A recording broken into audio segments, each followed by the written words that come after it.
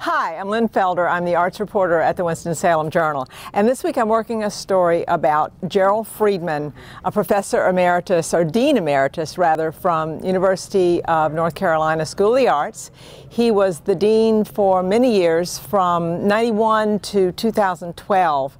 But before that, he had a truly legendary career as a Broadway director. He was the first director of the play Hair. He helped to fashion that and to work the music and get everything right for and it was a big hit and nobody expected it to be.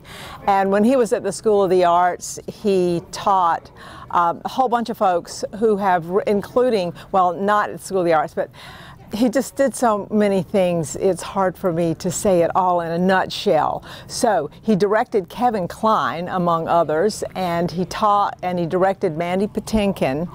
And one of his students, Isaac Klein, has written a book about him and the way that he teaches. And the way that he teaches is really interesting. But you can find out more about Gerald Freedman and his directing and his teaching methods in Sunday's Winston-Salem Journal.